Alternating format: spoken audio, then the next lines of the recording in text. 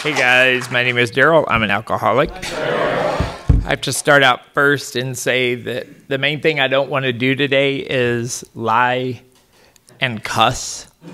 So anyway, I was born in a small town in Georgia. Damn it, that's a lie. Okay? Right? So for me, the hardest part of my life, I had so much trauma growing up. The hardest part of my life today is finding what was a lie, what was the truth, right? Because I think we cover up so much of our lives and we make a better life than what we had. And when we go through these steps, shit gets real, right? And then you're like, now I know why I buried all that shit. But the awesomeness of the steps is the fact that it gives you a process, right? The things I feared, making amends, all this kind of crap. Anything to keep me from being sober, I would focus on, right? So I just want to make a clarification with something that's really important for me to say. It doesn't matter if I drank every day, if I used every day. It doesn't if I ran in front of cars every day. Or if someone told me that shaking a hand with a monkey would make me feel different. I would do it. Right? And I want to tell you, this is my home group. This is where I got sober. You know what I mean? I don't remember all the other meetings I went to. I don't remember other things that were said. This is my home group. And I remember sitting back on a row when I couldn't stand for people to sit beside me. I mean, it was like push, you know what I mean?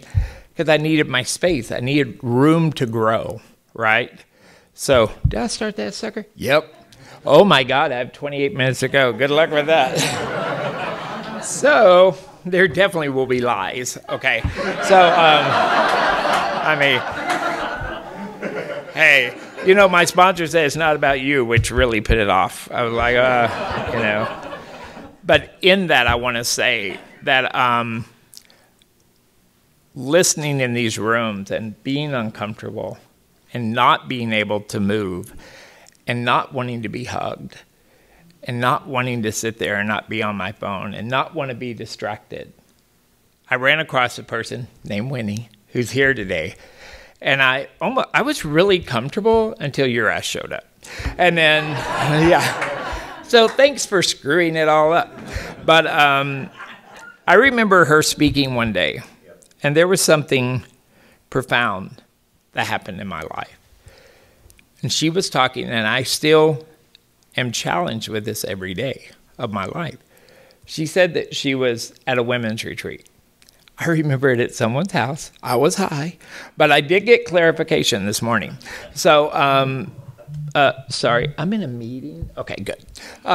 So she said, she was at this beautiful place looking over a lake with all this gorgeous trees and she's looking into this beautiful place and she sees a speck on the window and then boom, it was gone, right? That speck took away all the serenity, all of her peace. It started diddle-a-diddle-a-dee. And I live in diddle-a-diddle-a-dee. I definitely, I hate people who say so could you stop me? Thank you. Jesus, I am powerless over Anyway, no. So one thing that I really found in my life is while I may not be trying to feel different, we're going to use that word instead of all the other words, right? The point is I've tried to feel different, okay? And today, I may be good in some parts, but where I really struggle is emotionally, being emotionally sober. Things get me twisted real quick. And my sponsor always says, why didn't you call me first? I'm like, I don't know when I'm going to be a psychotic bitch. I mean, it just comes out, So, sorry, not that sober. But one thing I have learned is that I can go back and make amends for that, right? And to do it quickly and to do it right. Because whether we want to believe it or not, we are examples, right? What we do, the preachers who do the things some preachers do that really screw with people, that's not good. And we are examples of a new life, right? We're examples of our lives changing, of things turning around, that our lives get better, right? So I think that we forget often that it isn't just us that's being involved. There are people that are looking, right, for examples. So for me, that example that Winnie, that's what I remember, right? I was also struggling going through things with my sponsor, Darren, who, God forbid, I mean, he took me on, and he still does, so that's the miracle of the program. So he has not led me astray as of yet, but I think that's because of Dave. Dave is it, Dave is my prayer warrior behind it all, I'm sure.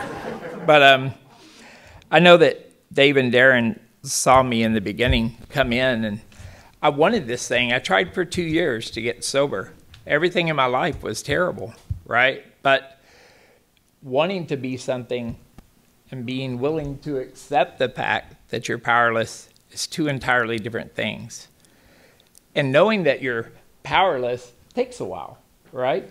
Because we are covered up in shame and guilt. I felt buried alive in this, And the reason I didn't really want to get sober is because I knew if I clawed my way out of this shit, I'm going to be right back on the surface to face the things that made me want to go down, right?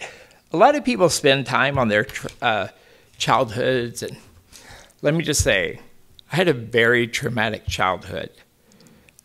That's my childhood. And that I wasn't born in Georgia. I was born in Texas, thank you. So I just think it's important for us to talk about what it was like for me.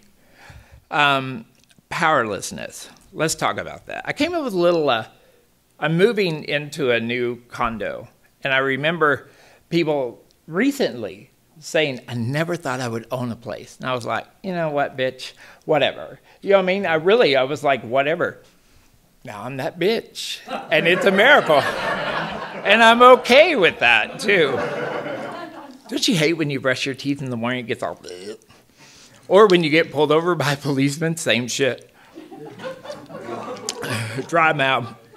But I will tell you that in walking, powerlessness for me was continuing to do the same thing over and over and not really having the ability to stop, right? 2 years of wanting it. I remember one time I had 59 days. And first of all, kudos to all the people who have 1 hour or 1 day. I mean, I remember that shit's real. I mean, I almost have a few years, and that's not important. My every day is what's important, right? I do know for a fact that I am only one thought away from going down the hill. I was in an experience recently, probably 8 months ago, and it didn't go over quickly. It was several, I would say, weeks that I wanted to feel different. Nothing had happened in my life to make me want to feel that way. But that's risky territory when you don't know what it is and you want to get out there and do something different.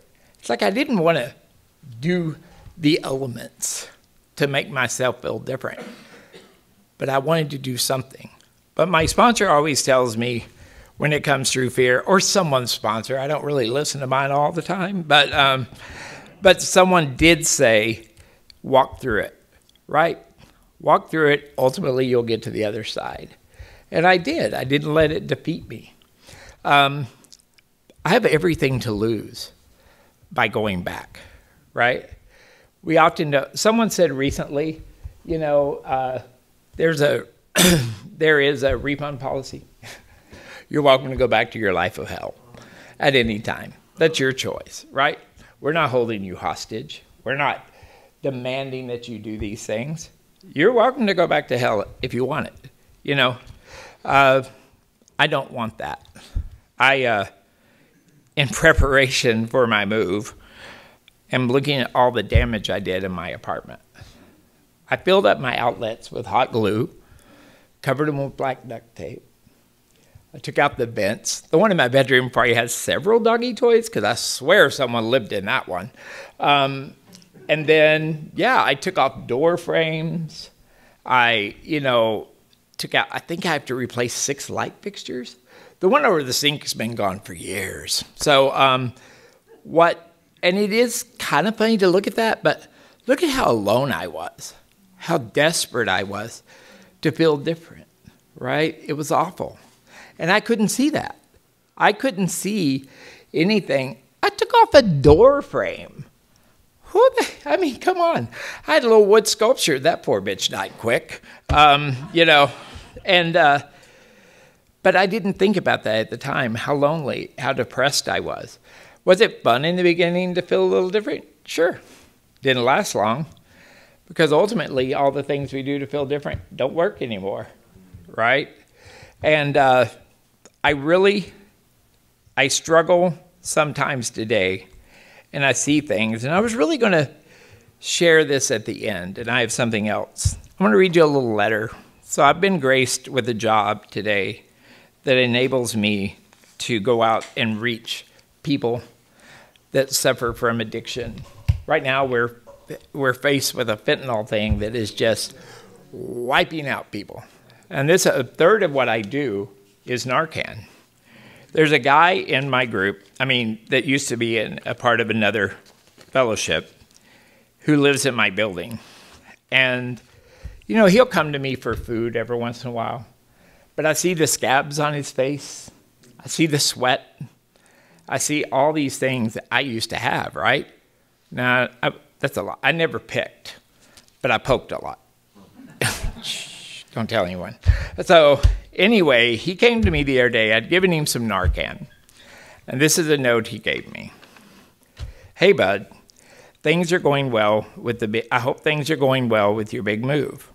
I've been trying to get a hold of you because Cody and I really need Narcan, or 2. There is a guy from Chicago who is selling China White, and Cody and this other guy almost overdosed the other day. We did have someone overdose who was a friend in our place. We used the Narcan. And I just want to make sure that Cody has one just in case.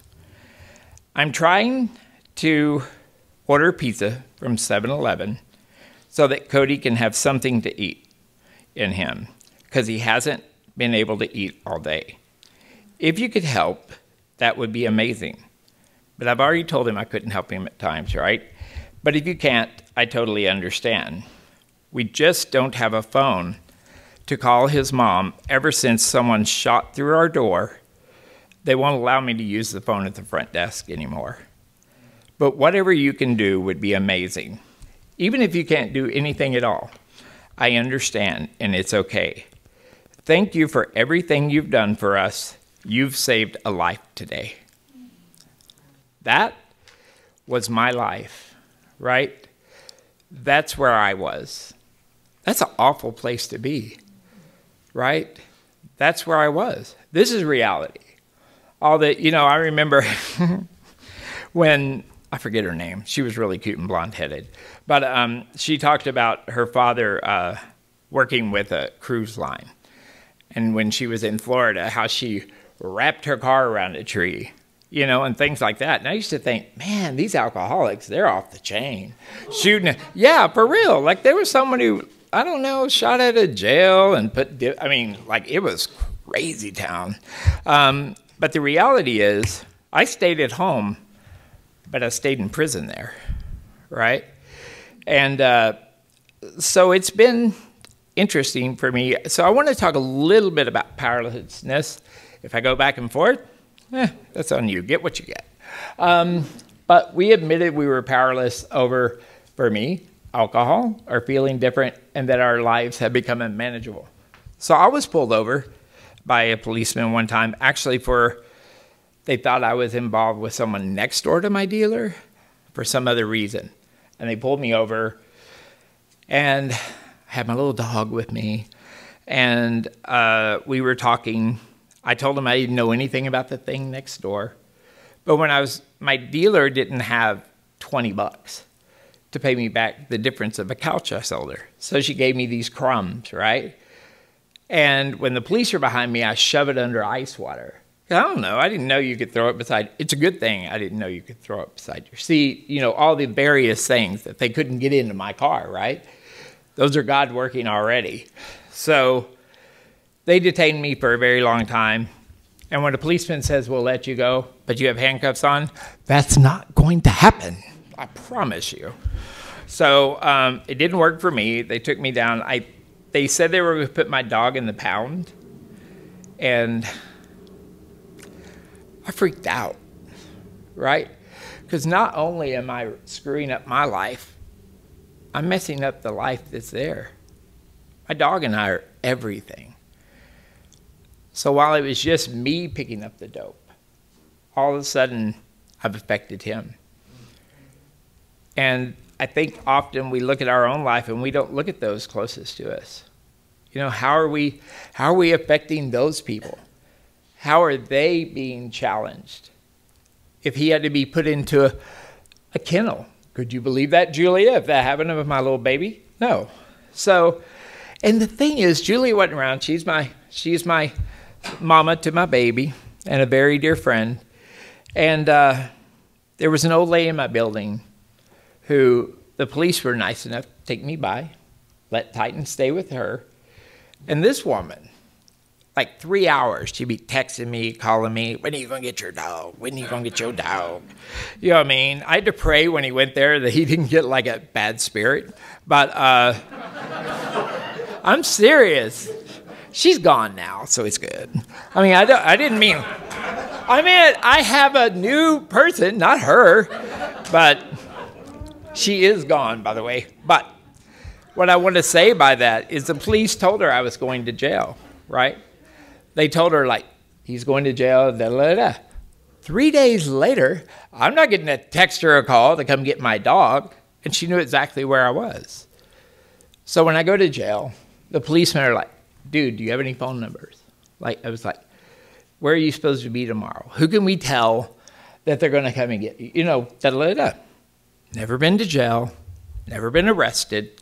So they kindly write down all these different phone numbers. And they give them to me. Of course, they take your belongings. They take your cell phone, do all this. And so when I wait for the police said, oh, you'll get out, you'll get out. It'd be like a $500 bond. You know, you'd never done anything before. So I go in, I'm sitting there with all these people. My bail is set at $500, right? When I go out, the lady at the fingerprint says, oh, we didn't get your fingerprints right. You need to come back over here. So all of a sudden, I was in this room by myself, sitting there for about 40 minutes until the room filled back up. And then they called my name, and they opened the door, and it says intake. I'm like, oh, shit, where's my call? They're like, oh, you should have been doing that right now. Now you're in the system. You have to go in. And I was like, man, these newcomers really need to know how to work this system. But guess what? That's God doing for me what I could not do for myself. Had I known any other way to get out of that, I would have. So then we go in.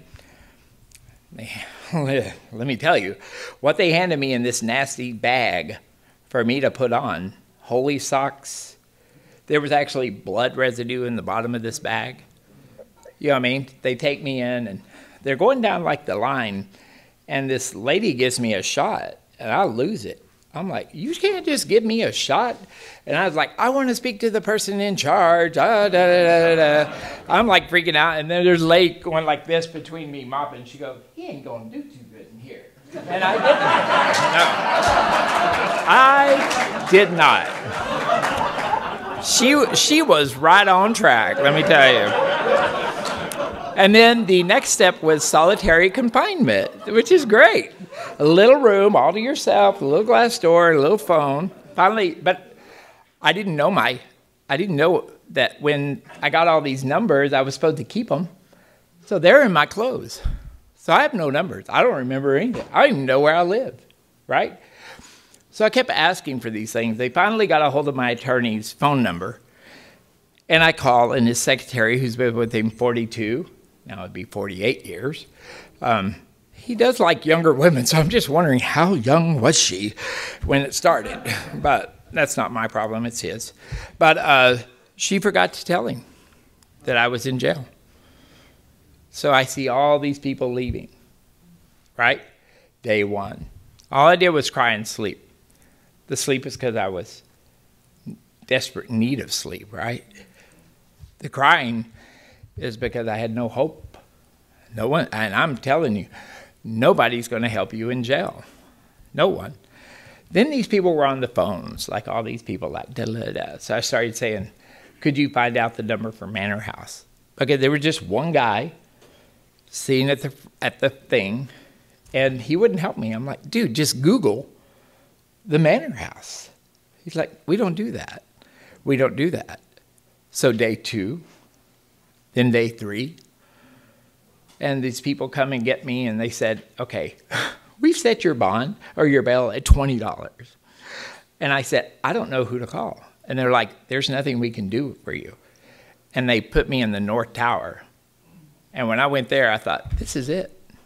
This is it. I'm in jail for the rest of my life. Where's the bitch who has my dog? I'm going to call, right? So the reality is for that, when I was being moved over to the I just said it right, wherever it was, North Tower, I thought that's it. And I remember going into a cell with 8 other people and just kind of like freaking out. And the other guys are like, dude, I'm up against 25 to 50 years, right? I'm up against this. And I realized that I'm not the only one in this room who feels they've been not justified in being put in there. And then I went to sleep and I woke up and that little door was closed. And I freaked out. I freaked out real bad because I thought, this is it. I'm going to sleep with these 7 guys. This is my life now. I want to wrap all that up by saying the first call I made when I left was to my dealer. Yeah. Right? All that shit, all that fear, all that hopelessness, all that pain, everything that I had instantly went like that. You know what my second thought is?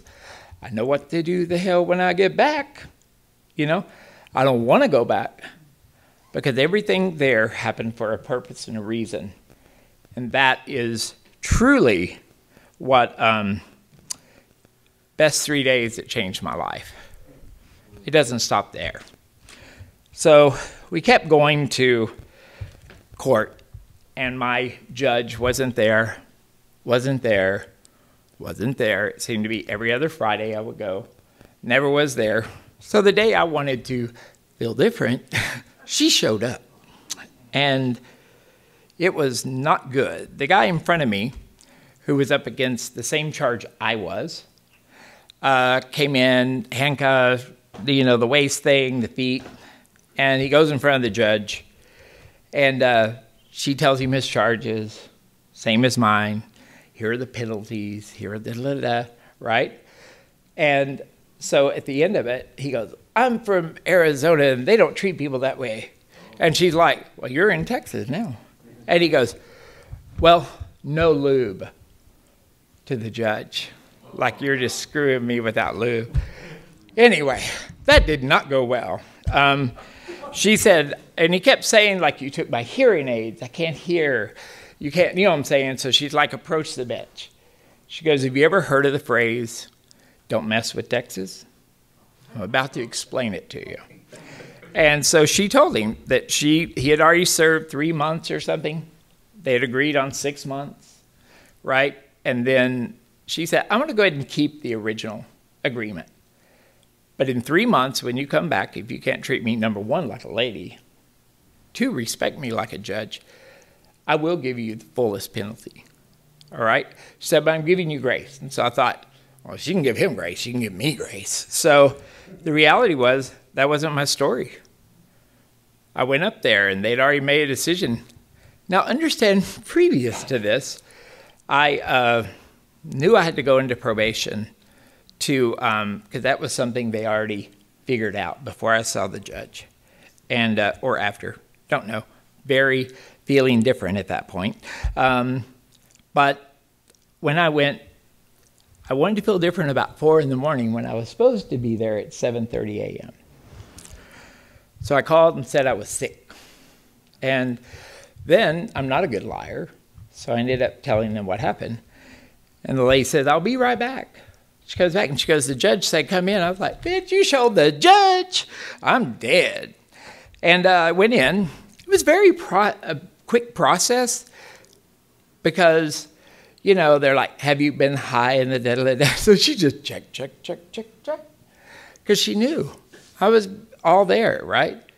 Then the time that I went to ACT, which is where they send people with mental health issues, I was high then, right? Wanted to feel different. So all I'm saying is fear controls me. Fear and the unknown is where I'm most at risk to lose everything. And fear is every day, right? So we've got to face that.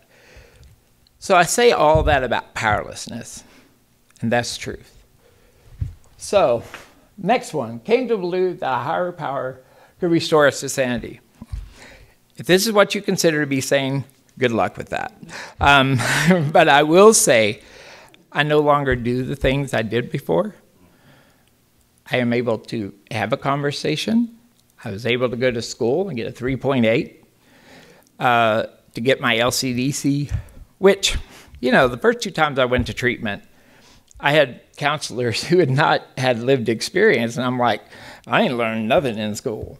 So I don't know how you're going to help me, and that's what really led me to the career I have today. I first became a mental health peer specialist because I dual diagnosis, right? So when you're sitting there with someone and they're just coming out of jail or, you know, all these other things, I can relate. I get it. I understand addiction. So what can I do in your life today to bridge that to a different way? Can I get you into sober housing? Can I get you connected with food stamps? Can I get you out of the house you're in right now? Can I talk to your CPS officer? What can I do to where you don't end up where you were before, right? That's a really good feeling to know you're doing that.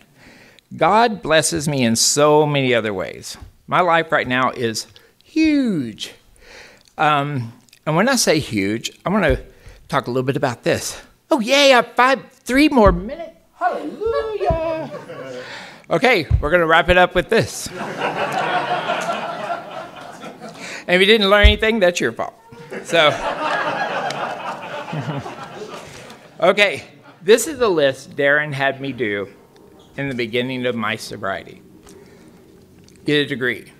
3 point. These are things, check marks is things that have happened, right? This was a wish list for a different life. Always thought it would be untangible. Get a degree, 3.5 to 4.0. Find a path that will lead me in my career. Have a cabin on the lake. Didn't get that, but I do have a condo on Haskell, right? I mean, right? A core group of friends to travel with, to be comfortable with, and do things with. Blowing glass, I think I was thinking about a pipe. I'm not sure. But notice it did not get checked. So a Volvo B70 or simply one that works.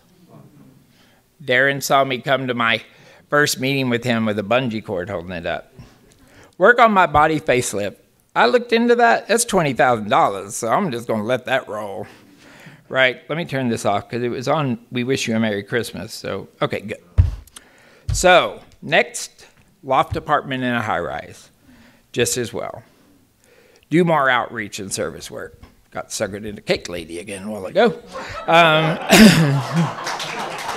Make my sobriety the priority in my life. Healthy relationships.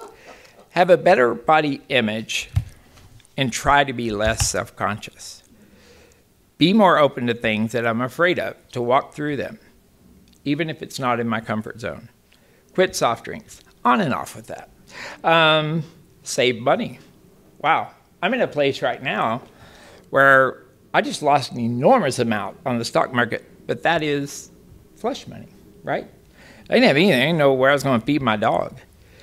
Say yes to the idea of dating and or be in a relationship that could be a closer friendship. Still working on that. And meditation consider meditation to be addition, not subtraction, right? So that's all I have to share today, guys. But I want you to know, if you're looking at an example of someone who couldn't take it, I mean, I was done, and I'm not done today. That's right. That's guys. Yeah.